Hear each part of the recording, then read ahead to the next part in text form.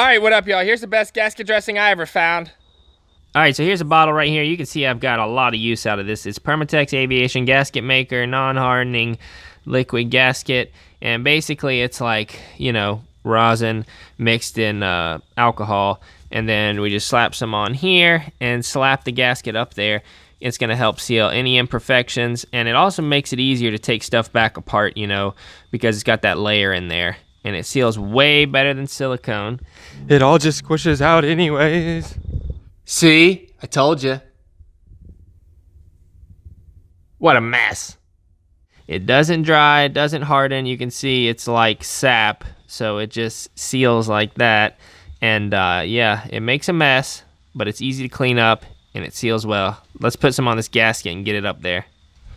Why do people feel like they need to put stuff all over their gaskets?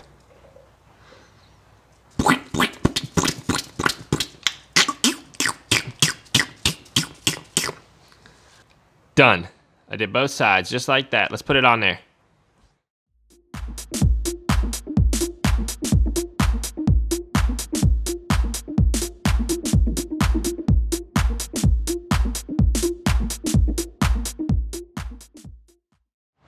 Done.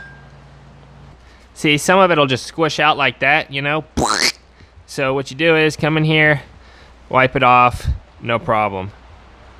And if it makes a real big mess like this and you get it all over the place, just get some rubbing alcohol and it cleans right up. Just like that. Looking good, guys. It's way better than this stuff. Alright, so I only use that stuff on paper gaskets. I've been making my own gaskets using this paper gasket sheet, just cutting them out. And, you know, it works really well because it gets to fill in those imperfections on the sealing surfaces on old tractors and, you know, stuff like that that's all corroded and pitted up. So don't use silicone. It's no good for you. Get some of this stuff. It works great. I'll put links in the description where y'all can get some of that good stuff if you need it. Peace.